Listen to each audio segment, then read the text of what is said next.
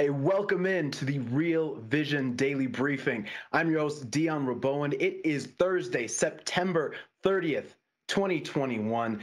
And I have with me the always cool, the always fly, but especially stylish today, Darius Dale, CEO of 42 Macro. Darius, what's going on? Not much, man. I'm changing my name to Salt Bay. He's back. You gotta buy stocks, man. Salt Bay is back. When Salt Bay is back, you gotta buy stocks. Darius is going to explain what that means because I don't understand, but he's going to break it down for us. Why, when Salt Bay is back, you got to buy stocks. We're also talking earnings reports today. Bed Bath and Beyond dropping some bad news on the markets. Bloodbath in the markets. We are down. The Dow, the S&P, the NASDAQ, all in the red today. And we will be talking jobs, initial jobless claims, and the outlook ahead on the economic front. But Darius, I want to start with, again, another day of red in the markets. Like I just said, we are down over 1% right now on the Dow, at 1.5% really, and down 1% on the S&P. The NASDAQ not dripping quite as much, down about 0.5%. But what are you thinking here? What's the catalyst for these negative movements? Yeah, I mean, obviously the earnings outlook is coming under question. And more importantly, it's coming under question right around the time where we have a sea of storm clouds really developing. If you look, obviously, with the debacle and the craziness going on down in D.C., you obviously have we're a month closer to the start of the Fed's tapering program. And then obviously, again, you have supply chain issues sort of weighing on both revenues and obviously decreasing operating margins. So investors are quite concerned. I do believe that concern is maybe not as warranted, certainly at these prices. We're at the low end of our probable range for the S&P 500. But I think the real key takeaway from in terms of all the analysis that we're producing at 42 Macro is that once you get past the monthly operations expiry on the 15th, because today was the quarterly operations expiry, I think it's going to be it's smooth sailing from there throughout.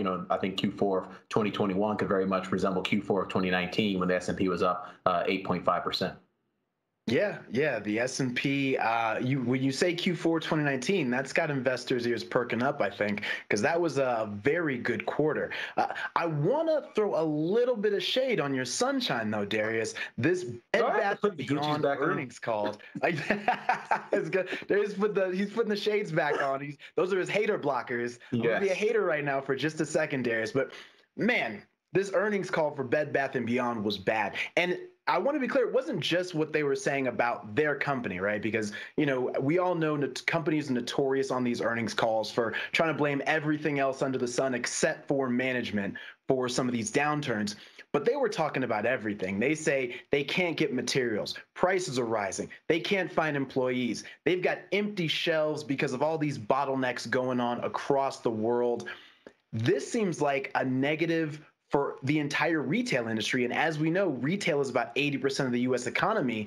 I wonder, is this a canary in the coal mine, Darius? Is this something that you're worried about in terms of being bad, not just for BBBY, but for the market overall?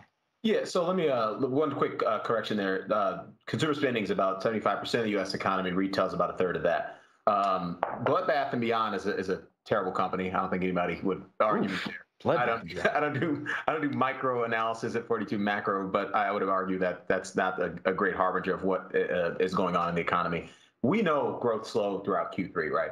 I mean, you pull up the Atlanta Fed; they were down at 3.5 last time I checked. This is last week. I'm sure they're somewhere near there as they're about. And so the reality is we've seen the impact of Delta, the peak impact of Delta. But what I think investors are missing if they're staring at Blood Bath and Beyond today is the fact that growth is likely to bounce starting in Q4. We're going to see high-frequency data bounce in October. We're much more highly likely to see that carry through into November. And so you have this setup where you have high-frequency statistics and also low-frequency statistics like GDP, calendar quarterly statistics, might actually show some acceleration in Q4. And I think that's exactly what the market's picking up on. We track a myriad of inter and intra market dynamics at 42 Macro, and from an intra market perspective, we're seeing a high beta, low beta breakout. We're seeing small cap, mega cap ratio looks like it wants to break out. Same thing with value to growth. We look at 50 different U.S. equity sectors and style factors daily from a month-on-month Sharpe ratio dispersion analysis, which gives us a proxy for institutional flows. And 70 to 80% of the upper quintile constituents out of those 50 are very clearly cyclical, and 90% of the lower quintile are very clearly defensive. So the market is very clearly rotating into a risk-on state, and you're missing that action if you're staring at Bed Bath & Beyond or the S&P's price into a quarterly options expiry. Okay. All right. Darius Dale putting those sunglasses back on. And not forget, let me just ask you this before we move on. How does Salt Bay influence all this? Because as you said, he's back. Yeah, no, I think Salt Bay is a great proxy for people's willingness to take risk. I mean, if you're going to spend, I don't know, several $1,000s on a steak for some Robert Downey Jr. lookalike to sprinkle salt on your hamburger like this, the stock market's going higher. It's not going lower. I mean, that it is what it is. So I'm obviously, joking. That's not a real feature of our analysis. But to me, I think the biggest thing that's happened in the last week that's given us a lot of confidence that the market can survive this sort of near-term 2-week window of volatility that we expect between now, quarterly options expiry, and October 15th, which is the monthly options expiry, just ahead of, oh, by the way, Janet Yellen's October 18th debt limit default catalyst. So you could see some serious chop and maybe some more volatility in between now and then. But the reality is, if we get past the debt ceiling, which we're likely to do, we haven't defaulted yet as a country, and Biden's fiscal agenda is not completely derailed, but more importantly, it's just mitigated. You get the fiscal infrastructure bill, you get something that looks like 1.5 to 2 trillion from a headline perspective on the budget resolution. That's so positive. And it's positive for the reason you don't think it is. It's positive because it takes the wind out of long-term inflation expectations that I would argue are sort of pinned at the highs with respect to everyone's expectations for fiscal largesse. And so if we rein that in a bit, we're going to be able to sort of help fiscal policy piggyback on the positive dynamics that we're seeing coming out of the September FOMC. From a near-term perspective, that meeting was quite hawkish. I mean, Powell more or less, stuck his ears in his ears and said, we're going to taper in November regardless. And so I think a lot of investors are anchoring on that in terms of the volatility that we're seeing there. But I think they're missing the broader takeaway, which is they're forecasting core PCE, their preferred inflation metric, to be above 2% as far as the eye can see, and certainly in 2.3% by the end of the average for 2023. But they're only forecasting the Fed funds rate to get to 1% by the end of 2023. I mean, that's 130 basis points south of what they're projecting inflation to average in that year. So clearly that was incredibly dovish. And when you look at rates curves, we look at obviously everything in the Treasury bond market, but even when you start to dig, you look at 24 euro-dollar spreads, you look at medium-term Fed funds rate expectations, looking at 5-year overnight index swap spreads, and then you look at 5-year forward overnight index swap spreads. And as a proxy for terminal Fed fund rate expectations, and they're all meaningfully higher since the September FOMC. And the only reason those things would be meaningfully higher is because the market is the bond market, the rates market is saying, hey, this economic expansion has a longer tail to it now because we're more confident that the Fed will be structurally dovish as opposed to the Fed that we thought we got in the June FOMC, which was sort of pushing back against that. Yeah. You're talking fiscal, you're talking monetary right there. I want to go to a clip right now because we've got another gentleman who's got some thoughts on the environment that we're in, the macro environment, and how that relates to the economy. This is Deepak Jurnani, a managing partner at Verser Investments. He's talking to our own Jack Farley with this clip here on Real Vision. So check this out, and I want to come back and get your thoughts on it, Darius. But this is Deepak Jurnani, managing partner at Verser Investments. We have had more than a decade of global monetary expansion, and investors have been concerned that both the global bond as well as the equity markets may be stretched, right? And we have been seeing some volatility, certainly in the bond market this year, although equity markets have continued to trend higher. But the concern is there. So in such an environment, we do believe that a global macro strategy that is uncorrelated with bonds and stocks can offer significantly attractive opportunities from a portfolio diversification. That was Deepak Jurnani, managing partner at Verser Investments, talking about why he's bullish just like you are, Darius. Now, you talked through some of the fiscal policy, or some of the reasons from the fiscal side that you're bullish. The Biden agenda likely making it through, continuation, moving past this debt limit battle that we seem to be locked in. I want to talk to you a little bit about the monetary side, the Fed. Jerome Powell, obviously an investor favorite, Mr. $120 billion a month of QE, Mr. Rate reversal from the automatic pilot interest rate increases in 2018. The market likes this guy. Senator Liz Warren said at Senate testimony the other day, I think it was yesterday or Tuesday it was, that she will not support his reconfirmation for Fed chair. There's been a lot of pot banging from the liberal wing of the Democratic Party that maybe Jerome Powell's not the guy. Maybe they want someone like a Governor Lael Brainerd. What are your thoughts about how that, along with two key retirements from two Fed presidents after this little scandal about them trading REITs and, making some trades that, were perfectly legal, but, maybe didn't look so great. How do you feel like, and what position does that put Fed Chair Jay Powell in right now when the market really needs him?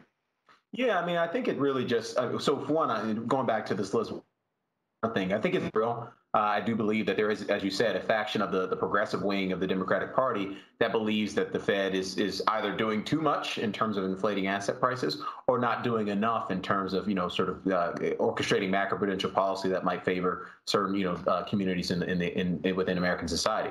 The reality is that the guy's got an impossible job, right? You're talking about trying to address things like racism and things in our society that require much bigger solutions than a monetary policy can really get you. So I think I think it's a real issue that would obviously destabilize markets in terms of removing what I think has been a very calming influence over asset markets and really a great suppressor of volatility, a great tightener of credit spreads in this man Jay Powell, because he's obviously done an excellent job of managing throughout the crisis.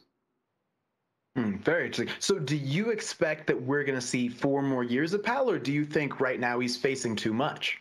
I think Biden's got way too much on his plate to worry about destabilizing financial markets right now by removing or by not reappointing Jay Powell. Now, I don't know how much it's unclear at this current juncture how much the strength in numbers Senator Warren may have in terms of her view on not wanting to reappoint Powell. I just assume, and I believe the market does as well, believe that Powell gets reappointed, or at the bare minimum, it'll be someone who's very similar in terms of their monetary policy framework and their likely commitment to the Fed's current forward guidance, which is all that really matters. As I mentioned, the bond market, the rates market are reflating since the September FOMC. They deflated post the June FOMC, right? You go back to August, Jackson Hole of 2020, the Fed adopted an average inflation targeting framework, and that was used as a foil so they could really adopt what they really wanted was a maximum and inclusive employment framework. And so, from that point all the way through the June FOMC, where they raised the dot plot, they hiked the dot plot,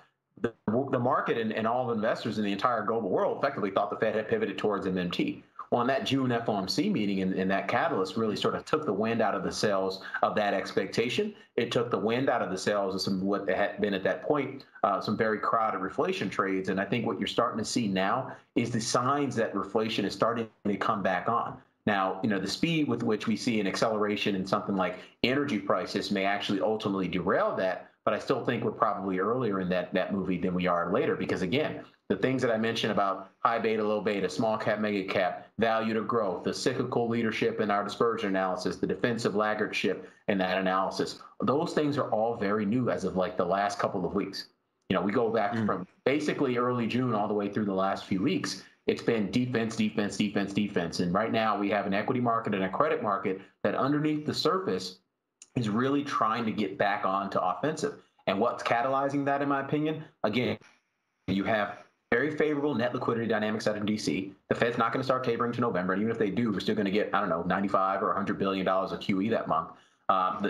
Janet Yellen's going to take it's likely to take the Treasury General account all the way down to close to zero from 200 to a little bit north of 200 billion now. That's net positive from a net liquidity perspective. And more importantly, it's very unlikely, just based on reading the tea leaves from this week and last, that Biden gets that $3.5 trillion number. The smaller and smaller that package gets, the less and less debt the bully, we've been talking about the bully on this program for a few months in terms of the Treasury sitting at the top of the global capital structure, that's the less and less money the bully's going to demand when he comes to take our lunch money. So that is all very positive. But I think one other dynamic that I sort of alluded to is also quite positive is the world's sort of rolling past Delta. Like the peak, the Bed Bath & Beyond told you everything the economic statistics throughout the third quarter have told you in terms of all the leading survey data, PMIs, consumer confidence, business confidence. All these things are telling you that Delta had impact economically. Whether or not we saw lockdowns or anything else, we saw society and consumer and business behavior change. Now, if we see those statistics start to roll, and they certainly are rolling, Delta has peaked. We're going to see the data bounce in October. It's likely to have followed through in November, and that's likely to continue to have market impact, particularly around an investor consensus that is generally nervous about risk. You know, you look at something like the CNN Fear and Greed Index, that's at 26 right now. We're just off of, we're 5% off an all-time high, and it's at 26. You know, there's at 53 a month ago, but that's not even a great metric. I mean, you look at, you know, something like the median IVOL premium and implied volatility premium across the 37 ETF exposures that we track every day, liquid ETF exposures with liquid options, you know, that's at 27%. You know, we tend to think anything north of 33% on that metric is actionable. So we're starting to get to a place where investor consensus is really quite nervous about everything, like looking backwards. And I think looking ahead into Q4, you know, and potentially all the way through Q4, the outlook is actually quite favorable, much like we saw in Q4 2019. Now, that's, Darius, like you said, you're bullish, and we are on a downswing, though, right now in the stock market. I think what you're saying is, you know, it might be BTFD time by the freaking dips. Go ahead. I'll say you can buy the dip today, but I think you have to do that with keeping in mind that, look, this sort of storm cloud of catalysts with the sector earnings, with respect to the debt ceiling, and then with respect to sort of the fiscal policy dynamics of what will get passed and what won't get passed. Like, that's going to be an issue for the next few weeks. And so if you buy the dip now, you'd be ready to sell the rip at some point in the next week or so, because, again, you could get some headline risk that takes you back down lower. But the reality is, you know, we're seeing a lot of positive dynamics with respect to, you know, inter and intra market dynamics, but you're also starting to see data support a lot of what I'm saying now. I mean, we spent an entire, 2 months all being freaked out. Not we, because I said from the very get-go, Evergrande is not even. You can fact check me on that. But a lot of people spent the last 2 months yelling about Evergrande, and Chinese PMIs went up in September. Like, think about that. They went up. Now, I'm not saying they're going to go up sustainably. I still think China's economic slowdown, this trending deceleration, is likely to actually accelerate to the downside in Q4, mostly as a function of the, you know, the lagged impact of macroprudential tightening. You've seen monetary policy neutrality. You're actually starting to see it get tighter at the margins relative to where it was a couple of weeks ago. And so the reality is China's not out of the woods yet, but I would argue in terms of the PBOC's meeting last night with 24 banks and a lot of different regional executives, they basically cut off the left tail of the Chinese economic distribution. They cut off the left tail financial sector contagion, and they basically said, look, we're not going to grow as fast, but we're not going to crash either. And that's positive in my opinion. Yeah, and when you say left tail, you're talking about those left tail risks, basically kind of those big potential black swan events. Now, we know the market's down today, the stock market's down today. What's up today is Bitcoin. And I want to take a couple questions from the exchange. That's Real Vision's social platform. And we're going to be taking some more of those. So if you got a question for Darius, go ahead and hit up the exchange, drop your questions there. I'm going to take a couple questions on the same topic. One from Mutcher. I apologize if I butchered your name. And one from Devin T. Mutcher asks, hey, Darius, what's your outlook for Bitcoin in Q4? Devin T., a similar question. Darius, do you still think that Bitcoin could run to 100,000 by the end of the year? The answer to the question is that the second question. Why wouldn't it? Like, if we're 70% right on a lot of what we're saying, because again, there's always a forecast error. Don't let anybody, just for folks watching at home, don't let any of these talking heads, no matter how pretty I might be or pretty they might be, don't let them get on these programs to confuse you. There is always forecast error. This is why we work so hard every morning to be Bayesian and update our models, update our projections very incrementally. So going back to this view on Bitcoin, I'm the idiot that didn't realize seasonality was such a negative factor in Bitcoin, throughout the month of September. But I do believe there are investors today front running the positive seasonality that we're likely to experience, sometime in October. If we're right on these net liquidity dynamics, we're right on growth bouncing, we're right on China cutting off the left tail risk and just moving to the background in terms of Bitcoin headline risk in general, then yeah, Bitcoin's going to go up a lot. Ethereum's going to go up a lot. You could see some more speculation. Don't forget, we have a lot of cash on the sidelines. If you look at $1.3 trillion of reverse repo, $4.6 trillion of money market funds on the sidelines, who knows what the ultimate buying power is for the emboldened retail investor that continues to support the market with this dip buying activity. If we start to see some bubbly charts, and you typically do, right? Like go back to Q4 17 into January 2018, and then you go back into Q4 19 into January 2020. Whenever the VIX starts to rise alongside the S&P 500, you tend to see a blow off top associated with that. And the reason that occurs is because people continue to overpay for protection on the way up, and the dealers have to sell them that protection. As the market goes up, they cover that protection, and it really starts to feed on itself and manifests itself. And what I'm effectively saying is a lot of the policy and growth dynamics that I've highlighted can all really start to come to a head and perpetuate a very similar setup in Q4 heading into Q1 of next year. Yeah, that's definitely that's definitely something to watch in that Bitcoin, that cryptocurrency market that I know a lot of Real Vision viewers are watching very closely. Want to shift gears a little bit and talk to you a little bit about commodities. We saw a big bounce in gold today, a much less big bounce in silver. Gold, I think, doubling its loss from yesterday. Silver getting about half of its loss from yesterday back. And then over into oil. You mentioned oil earlier on when we were talking about potential tail risks for this equity rally. WTI rallying over $75 a barrel today. Brent crude rallying over $78 a barrel today. Both seem to just be moving incrementally higher. I think Brent closed a little bit lower, but still over that 78.50 mark right now. I mean, are we getting into worrisome territory when it comes to gold? And what is your outlook on commodities and what that market's telling us right now? Yeah, I think that's the number one downside risk for risk assets in general is the speed with which commodities reprice higher, particularly the energy complex. Because it's really not, you're not going to see it, in my opinion, it's unlikely to see broad-based commodity rallies, like every commodity chart up like we saw in the first half of the year, because you don't have the Chinese growth dynamics there to support it, nor do you have the sort of broad, monetary and fiscal policy dynamics to support that. However, the world is very clearly short oil, and it's, as a function, very clearly short of nat gas, and those charts reflect that. And so to me, you could actually get to a place let's go back to the scenario where 75% or 60 to 75% of what I said is right.